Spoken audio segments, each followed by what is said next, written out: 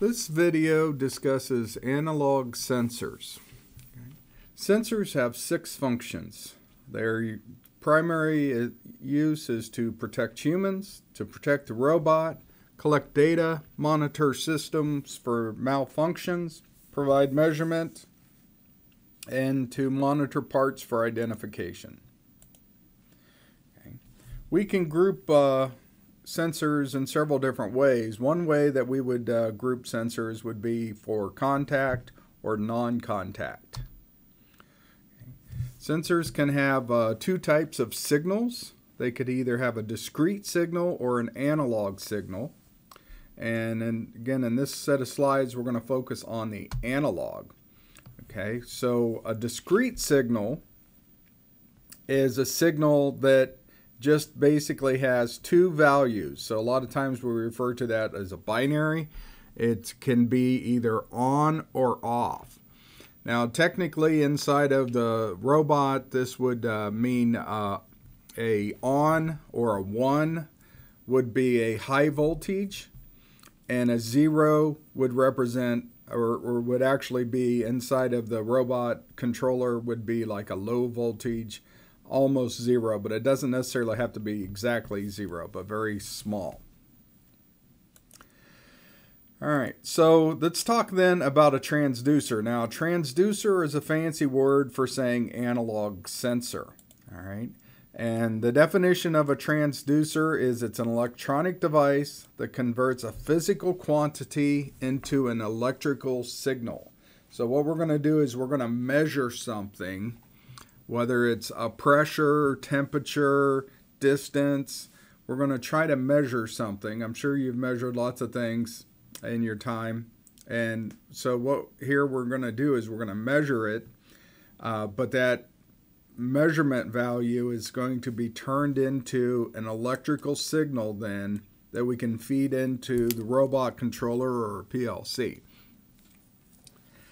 So we're just going to kind of go through here and look at some of these I've got listed here, thermocouples and stuff, and we'll talk about some of them in detail.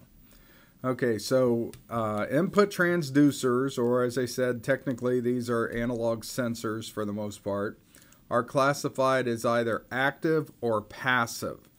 So an active sensor or active transducer means that it's going to need some sort of external power to make the thing actually activate and work. A passive type device is just a means that it's going to work whether it's actually connected up or not. So it doesn't need any external power for it to work.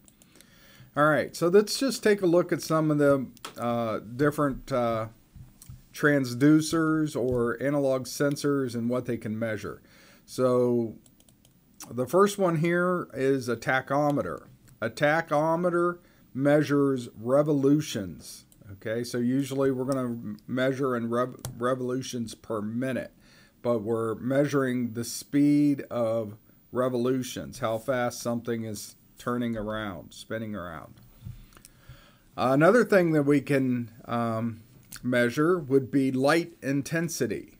Okay, so a photocell will measure the intensity of the light.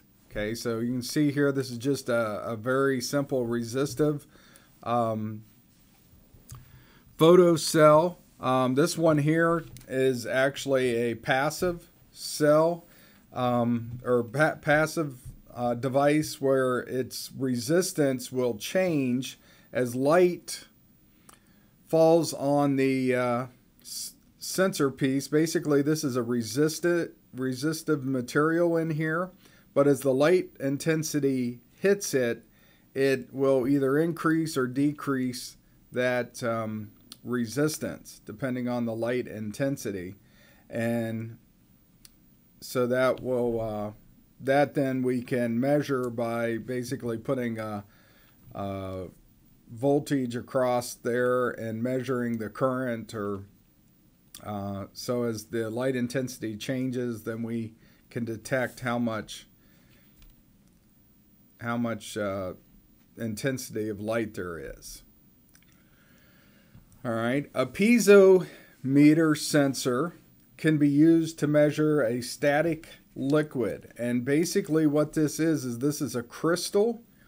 And what happens is as it gets pressure on it, it actually puts out a voltage. Now the voltage is actually very small. It's kind of in millivolts.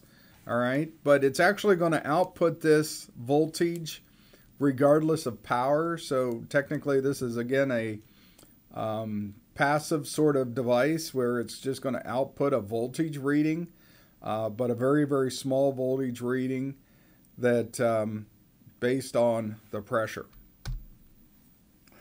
Accelerometers can measure acceleration forces.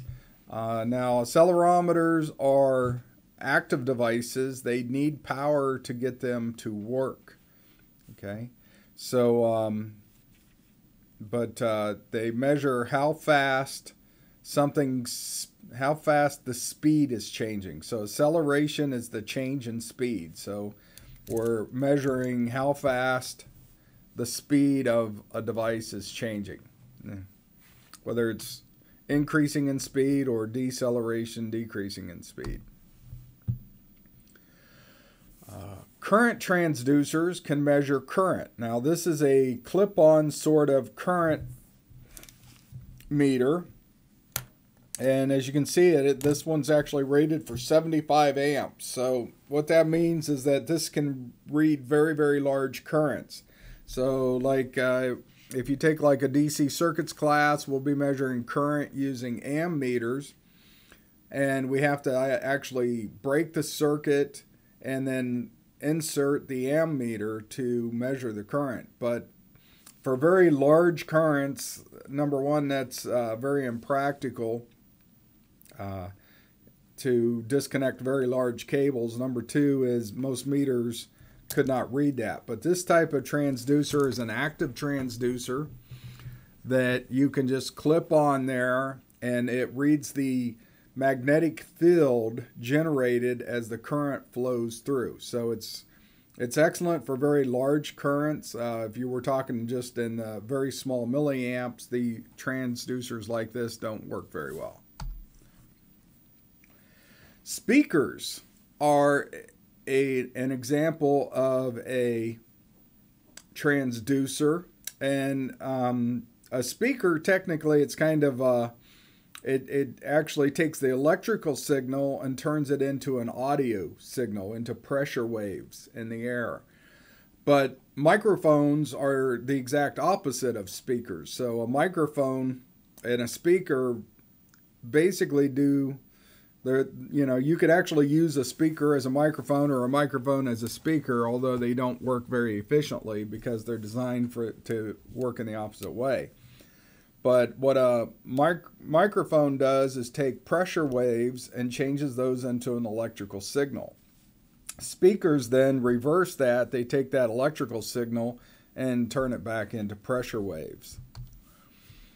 Antenna, used for sending radio or TV transmissions. These convert the electrical signal into an electromagnetic signal, sort of like light, that's actually transmits through the air and then receives that signal through the air and converts it back into an electrical signal. Thermocouples are used to measure temperature. Okay, and so thermocouples are transducers that measure temperature. And the way these are made, they're made from two dissimilar type of materials. Okay, so two dissimilar materials bonded or soldered together at one point. Okay, so that's how we make a thermocouple. All right, here's just some various pictures of some thermocouples that are designed for industrial type use, so that we can typically I'll have like a stainless steel cover over top of it to protect it from corrosion. All right.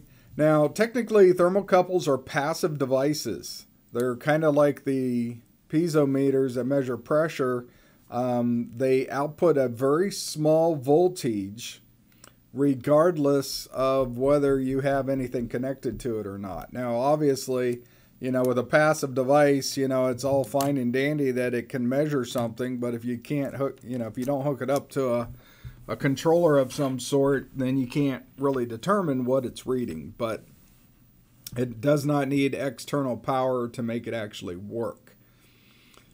All right. So the way a thermocouple works is that when you heat up one end of a piece of metal, it will separate the charge.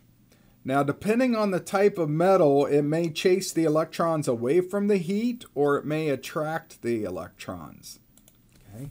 So here's an example where we heat up one end of this and it chases away the electrons down to the cooler end. And now we have a potential difference. So we have a voltage and we can measure that voltage. All right. So other types of metals, on the other hand, when you heat them up, they attract the electrons. So here's an example of a thermocouple then. And we have iron on the left, which as we heat up the tip, it's attracting the electrons. And then we have constantan on the right, and we heat it up, it chases those electrons away. So when we join the iron and the constantan at the tip, we join them at, that's basically the tip of our thermocouple. And what happens is we attract the electrons from in the iron up to the heat, and we chase away the electrons in the constantan, and that basically gives us, maybe, you know, technically probably not double, but just, you know, kind of double the voltage. So it makes the voltage much easier to read now because it makes it a higher voltage. Again, when I say higher, it's still an extremely small voltage in the millivolt or microvolt range. All right, so here's a chart showing the voltage. Now notice this voltage is in microvolts. So up here at the top of this right here, it's 70,000, but that's 70,000 microvolts, which means it's only 70 millivolts. And as you look at these traces, they're not, you know, most of them aren't even getting anywhere near that. Most of them are only getting maybe 10 millivolts. Now, what this chart is showing you is the different types of thermocouples. So you can see there's a T type, S type, R type, N type, K type, J type, E type, P type. So these are all different thermocouples, and what that means is that they're made with different types of metal. Okay, so we have the constantan and iron. Okay, so that makes one type of thermocouple. This actually makes the J-type thermocouple, which is the most common. Okay, so if we go to the next slide here. So we have the J-type thermocouple. It's made of iron and constantan. And usually when they build these, they have the red wire and the white wire, where the red wire is going to be the low potential and the white would be the high potential. And so again, you know, when you heat up this tip, over here, it's going to generate a voltage then along these wires. So at these two tips of the wires, then we can connect a meter and measure that voltage. Now, the J-type thermocouple is the most common, and it's made of iron and constantan with a red and white label,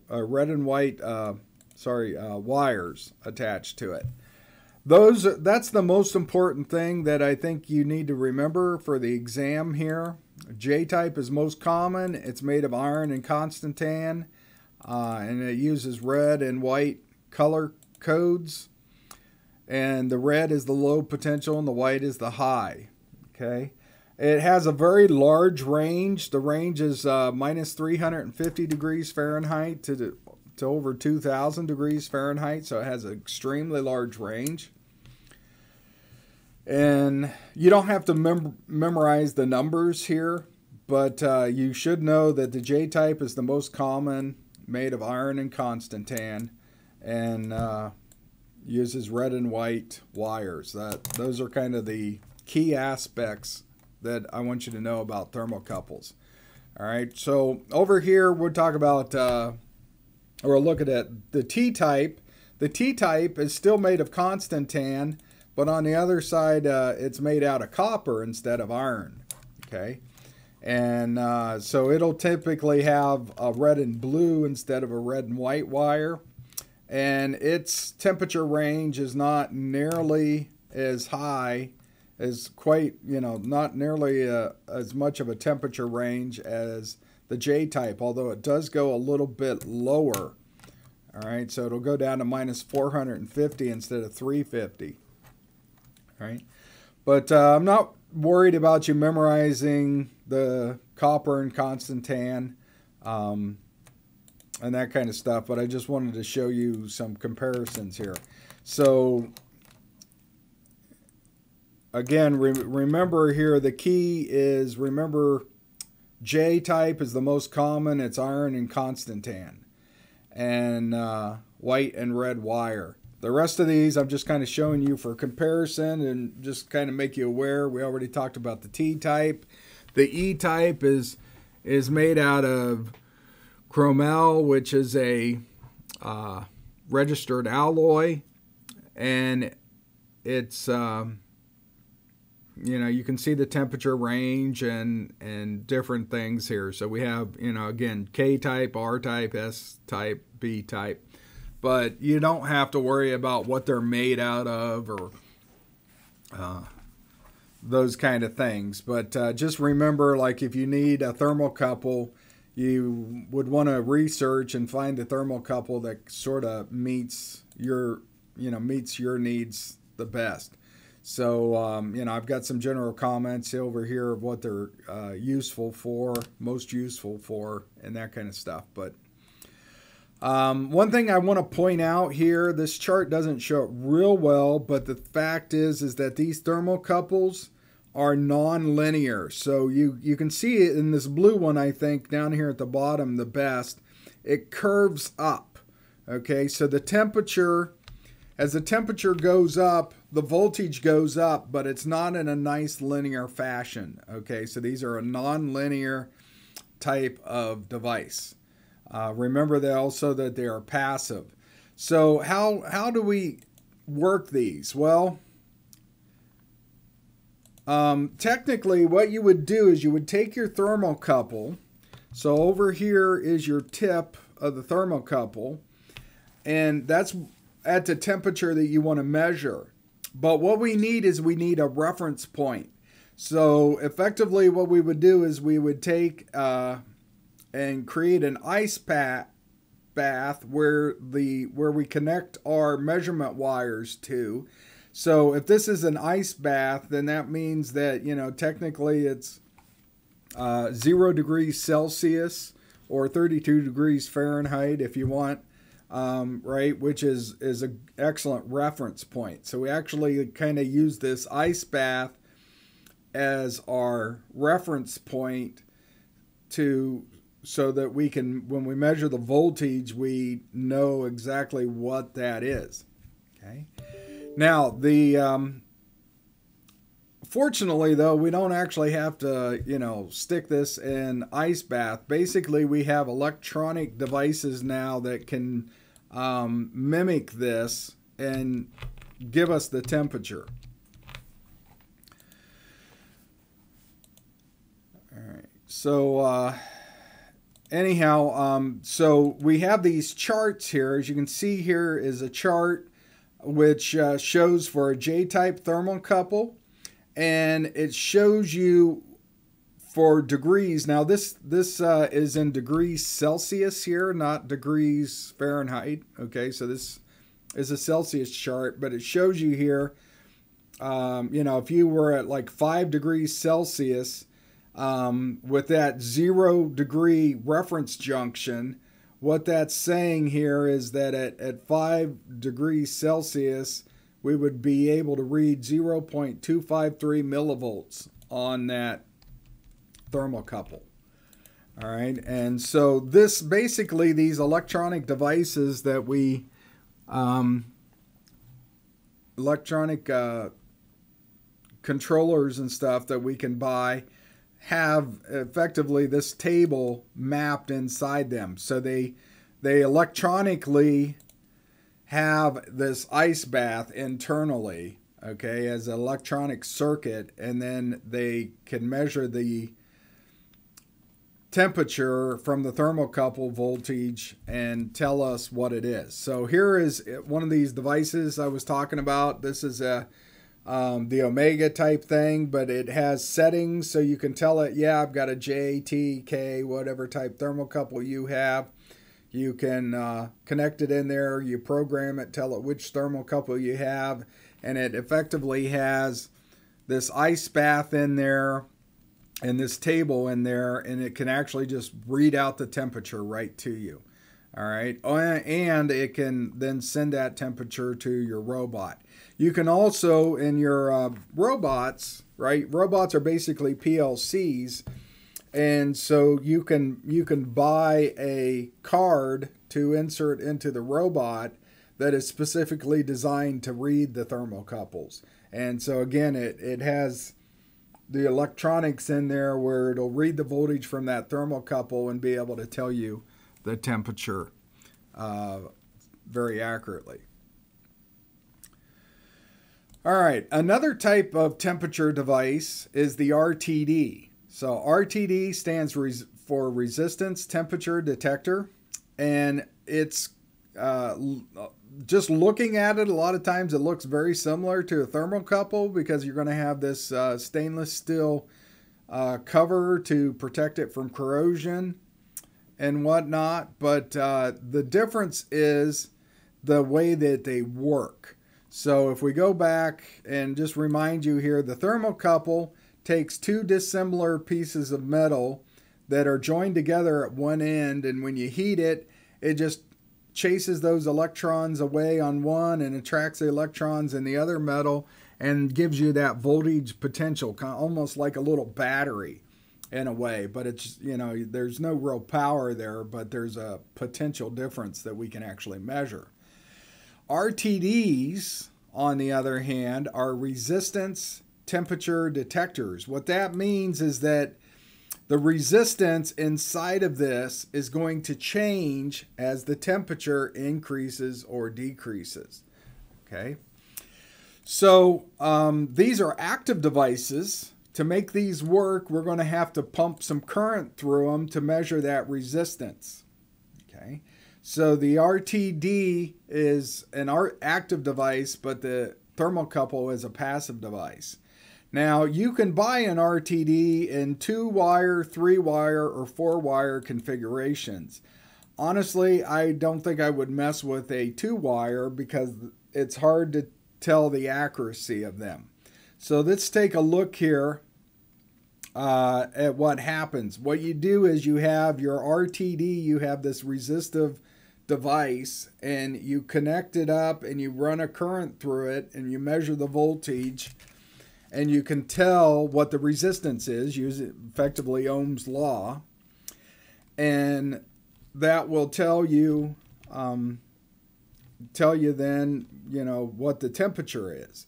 Now, because you'll know the resistance and you know that, you know, it'll tell you effectively what the temperature is. Now, the problem with this is all wire has resistance. And so with the 2-wire connection here, when you connect this up, you're not 100% sure exactly how much resistance is in your wires. And the problem is, I mean, you could determine how much resistance is in the wire, but the problem is when you heat the tip of the RTD, at least some of the wire is also getting hot. Which means that the resistance in the wire is also changing. So the question becomes, how do we know, you know, the actual resistance, because we don't exactly know how hot the wire connecting to the RTD is and how much resistance was added in there. So that's where a 3-wire circuit and or a 4-wire RTD come into play. So basically what we do is we have to have, number one, a very special power supply. So we have to have a power supply that has a voltage and a current plus minus on it, and we have to wire that up. So you see here with the 3-wire configuration or 4-wire configuration on the bottom. So we have to have a special power supply that we wire up to these. And effectively what it does is we're going to run current. Remember, there's current in, or there's resistance in the wires. So these are resistors indicating the resistance in the wires. And this is the resistance in what they're calling it the bulb, the tip, that tip covered with stainless steel that we're heating up, that we want to measure that we put near where we want to measure the temperature. But the problem is we don't know this resistance very well, especially once it starts heating up, and we don't know the resistance in the wires. So what we can do is we're going to run current through here, down through the bulb and back out, and measure the current over here. Then we're effectively going to run current through RL3 and measure it through RL2 and compare the two and subtract the two. So what we're saying here is that this resistance, all 3 of these resistances in these wires, the wires are effectively the same. They're all connected inside of the cable, so they're all effectively at the same temperature. And so when their resistance increases or decreases, they're increasing and decreasing the same.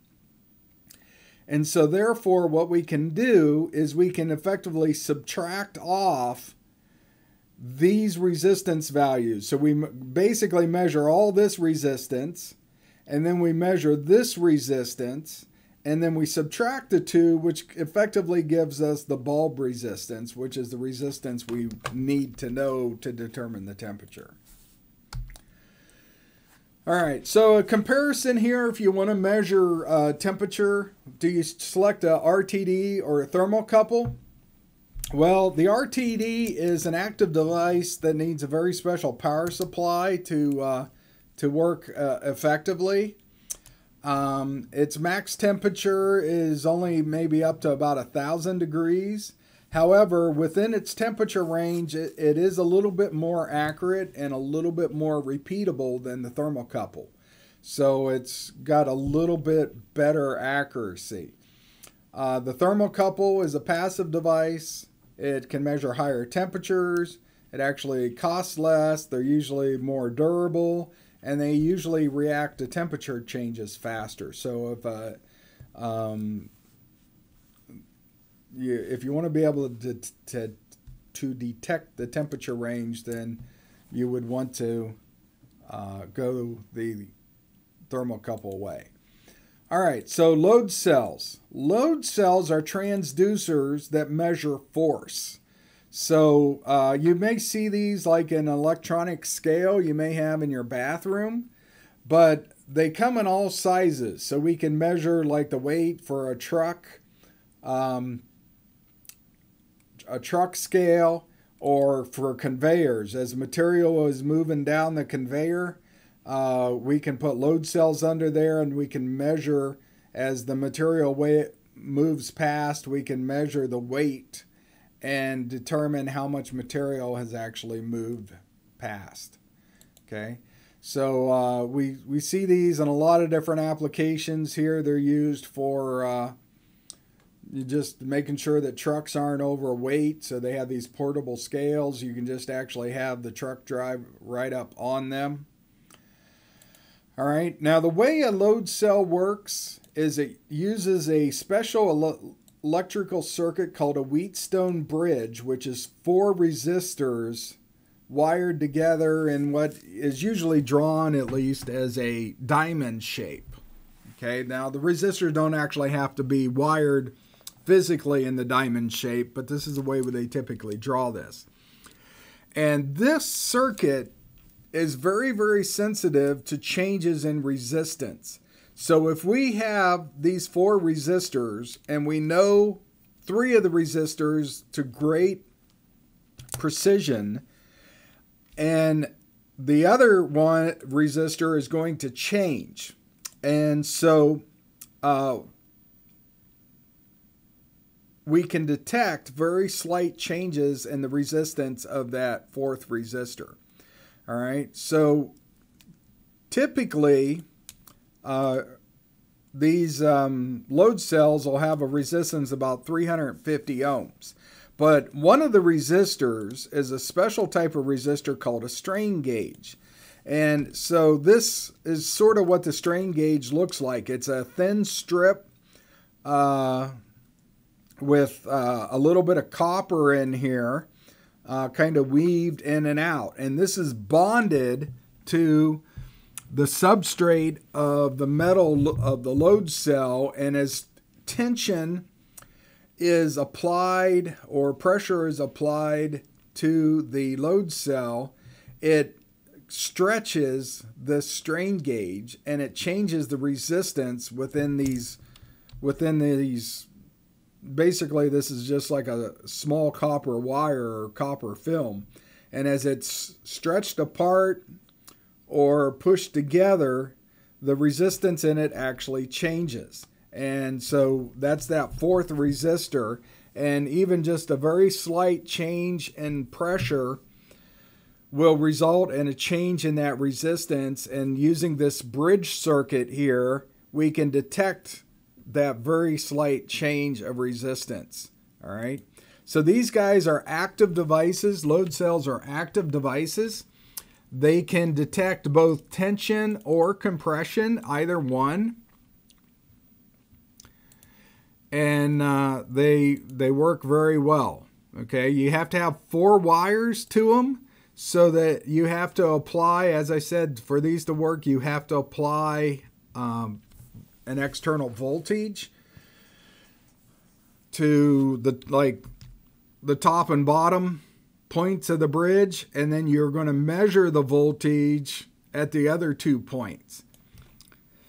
And so if there's a slight change in this resistance, we will be able to detect that and determine what the pressure is in this load cell, what the forces are. All right, now the range of load cells, they only output, again, a very small voltage, a maximum of about plus or minus 45 millivolts. Now remember, I say plus or minus because you can do either tension or compression. So with the same load cell. So if if you're compressing it, you'll get a positive voltage on your 2 sensor leads. And then if you pull it and put tension in it, then the voltage will swing the other way.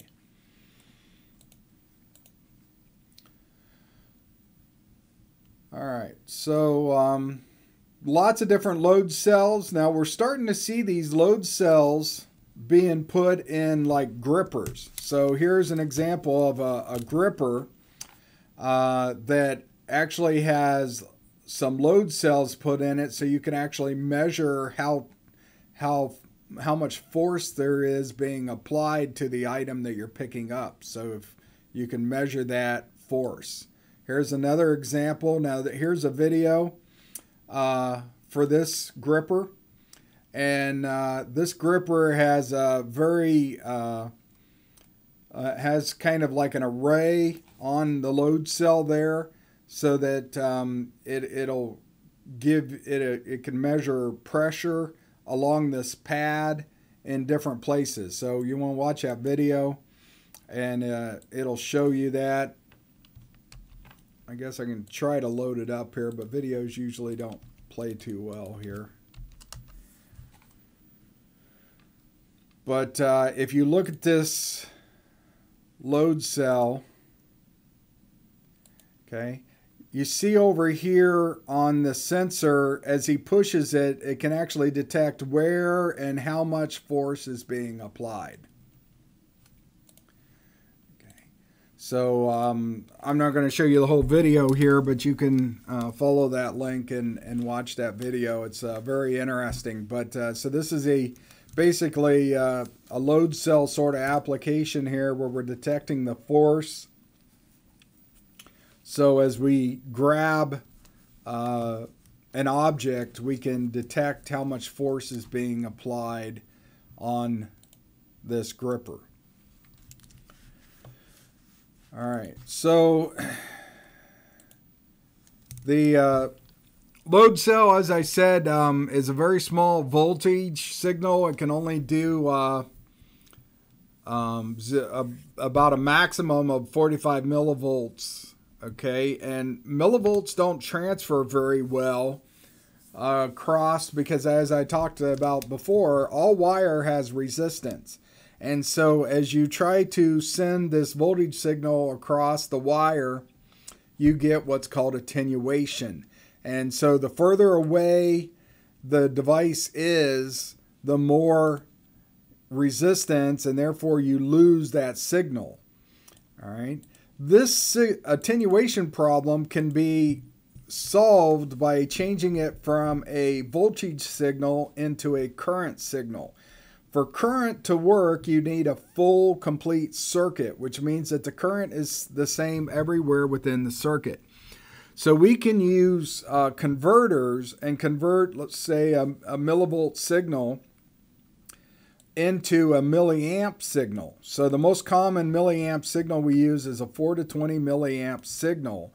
And the beauty of these is the fact that they maintain that same current throughout the circuit no matter the distance. Now that, I mean, if your distance is too long, then that voltage might drop and too much that the power supply can't compensate for it, and so there is a maximum length, but you don't get the attenuation as long as it's within the means of your converter.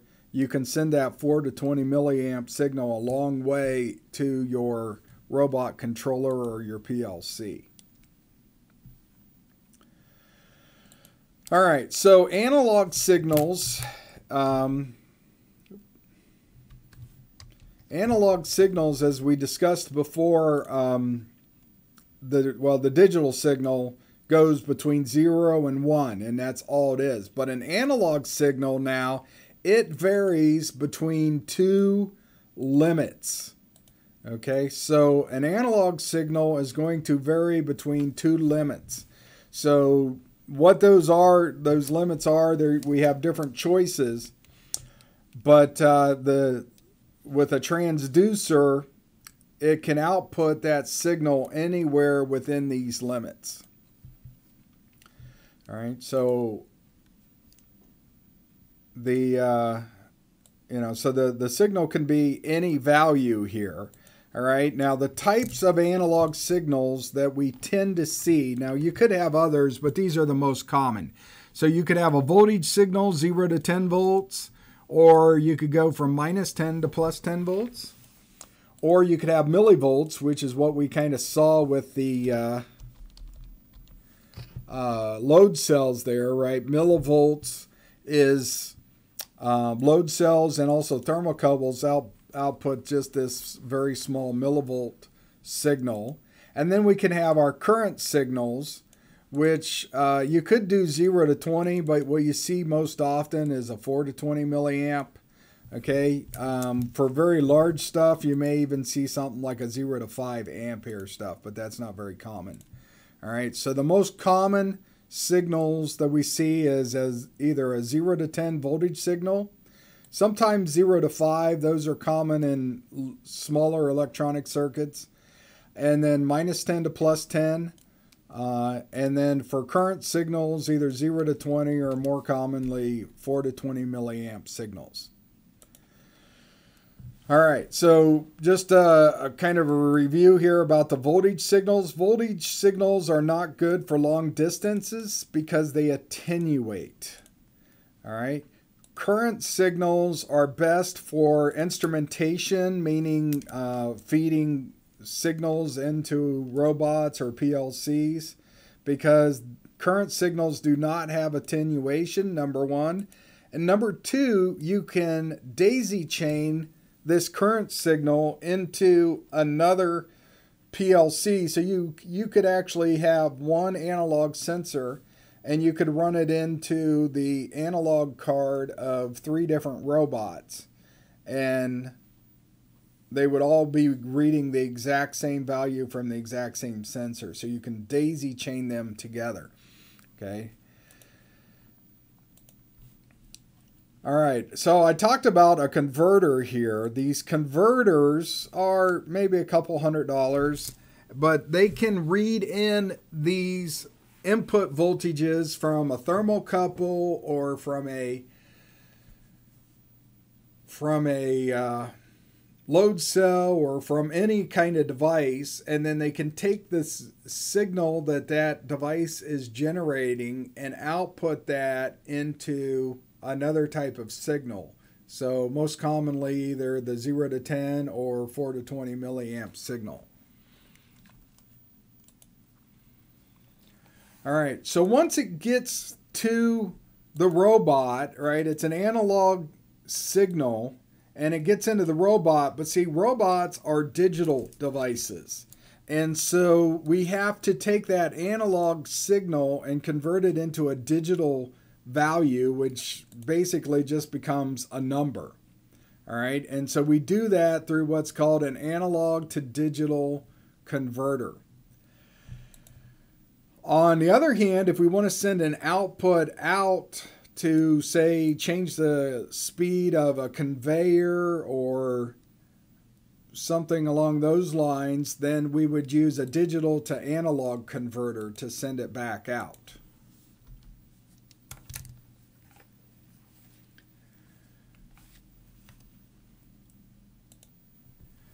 Okay, so when we're going to convert the analog signal from our transducer into a binary value into the controller of the robot. So when we do that, the analog to digital converter is going to have a resolution based on the number of bits that we can do it. So one word is 16 bits. So that's 16 zeros and ones in a row. So 16 zeros and ones together is considered a word. So when that signal comes in, let's say that it's a 4 to 20 milliamp signal coming into the robot, that's going to be converted into a word. Now, that word consists of 16 bits. However, when we convert it, we don't always have a 16-bit converter. Okay, so the most, probably about the smallest converter that you would find now would be an 8-bit analog to digital converter. So that would mean it's only going to use 8 bits instead of 16. So a 255, or a 8-bit card or 8-bit converter means that it's binary, so it can be a 0 or 1. So that's 2 possibilities. And so you take 2 to the 8th power, and 2 to the 8th power actually gives you 256. Okay, and so, but the first value is zeros, and the max value then would be 8 ones. And so because you start counting from 0, a 2 to the 8th gives you the maximum number is actually 255. So there's 250 to the 2 to the 8th gives you 256 possibilities, but one possibility is all zeros. And so therefore the 255 would be the highest number because you start counting from 0 and you go up 256, so you actually end up at 255. So your range is from 0 to 255. If you have a 12-bit card, a 12-bit converter will give you 496 possibilities, but again, one of those is 12 zeros, and so that gives you your maximum value is 4095. So it's actually 2 to the 12th minus 1. Okay, or here it would be 2 to the 8th minus 1 gives you your maximum number, and this would be 2 to the 16th minus 1. So if you actually had a 16-bit converter, you would have 65,535 would be the highest number you could read. So now obviously if you're buying a analog to digital card, the 8-bit's the cheapest because it's the simplest to build, and so it would give you the, it would cost the least amount, but it also has the least resolution. All right, and as you go up in the bits in your converter, the more complex the converter gets, the better the resolution, but obviously the cost is also going to increase. All right, so here's just an example. If I have an 8-bit converter and I'm reading a signal that is a 0 to 10 volt signal, so I've got my range of my analog signal is anywhere between 0 volts to 10 volts. Then if I divide that by the 255 possibilities, okay, then we get the, that's 39.2 millivolts per bit. Okay, so 39.2 millivolts per bit. That's the resolution I can detect. Now, if you remember, like for instance, a load cell, okay, the load cell outputs millivolts. And so like the maximum that the load cell could put out would be 45 millivolts. So if we were to plug in that that load cell directly into this 8-bit analog to digital card, you would have to be at 39 millivolts before you would even detect a difference. All right, so obviously, number one, that's why we want to use one of these converters as we showed here, so that you could step up the 0 to 50 millivolt into a 0 to 10 volt range or into a current signal. All right, but the other thing to notice here is that as the voltage changes, here we can only detect a change in voltage of slightly more than 39 millivolts. So the voltage is going to have to change at least 39.2 millivolts before we detect that it changed at all. However, if we go for the more expensive 16-bit analog to digital converter, then our resolution is 152 microvolts. So that means that if your analog signal changes by just 152 microvolts, then your number inside your analog to digital converter will change, which means that you can more easily detect that change. So you can detect a change of 0.152 millivolts or 0.000152 volts. All right, where over here you could only detect the change if it was 0.0392 volts. All right, so you can see here that you can detect a much smaller change if you go with a higher resolution analog to digital converter. All right, so you have a lot more detection of change. So if the analog signal, whether it was a load cell or thermocouple or RTD, whatever it was, the higher number of bits in your analog to digital converter, then the more you can detect changes. So you can detect smaller changes. All right, so the typical analog input for a FANUC robot is the module AAD04A, which is a 12-bit converter. So it can detect about 5 millivolt steps.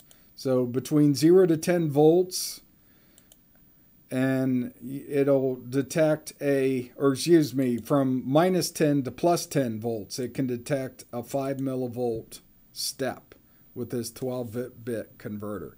So these are the specs here for this card for a FANUC robot. So this is a 4-channel module, meaning you could this one module can have 4 different inputs, 4 different analog inputs into this one module, and it'll convert those to between 0 to 12 bits, which, remember, 12 bits, we talked about that over here, was 4095. All right, and so that's going to give you effectively about 5 millivolt steps in a minus 10 to plus 10 arrangement for the analog input.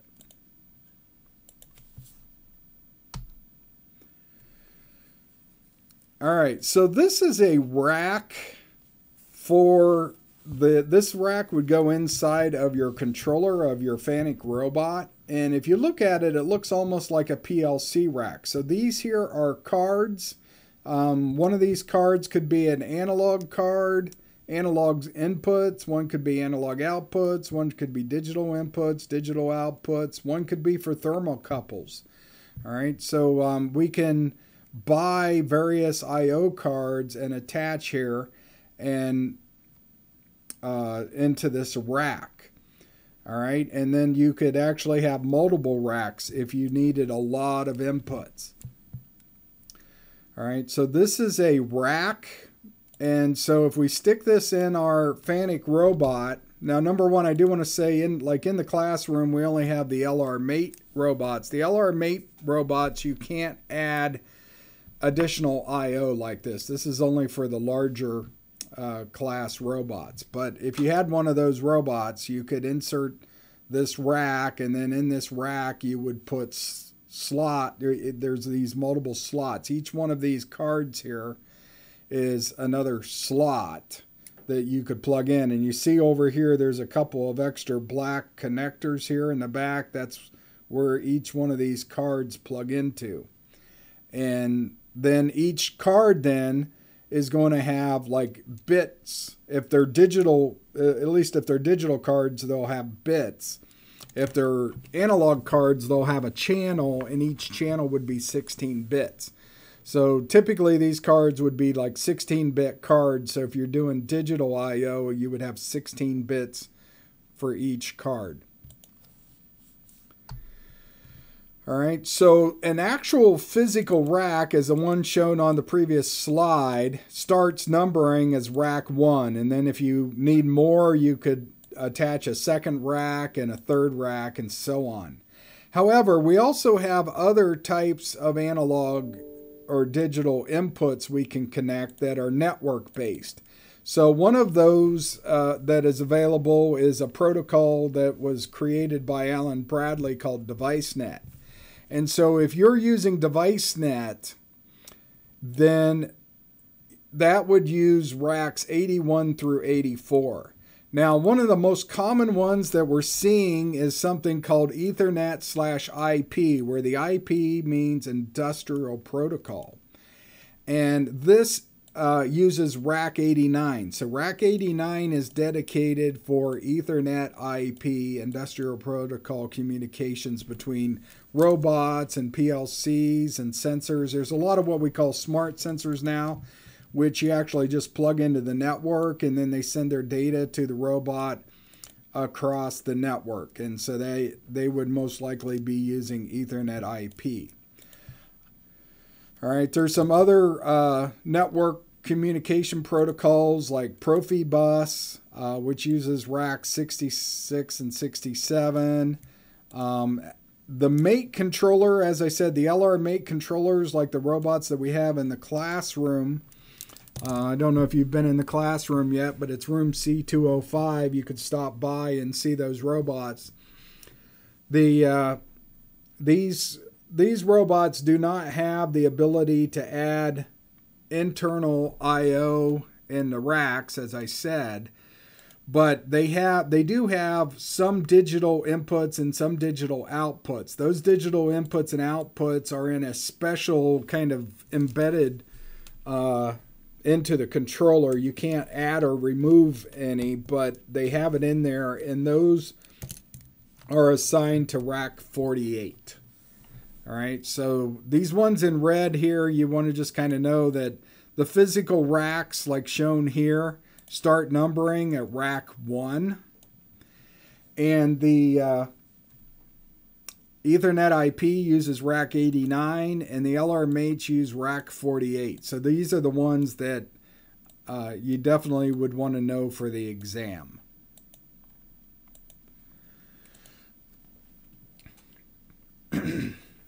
The FANUC robot actually supports several different types of I/O. They have the digital I/O, which, like I say, for the LR mate, it's built in. For the other FANUC robots, you would plug a digital I/O card into the I/O rack.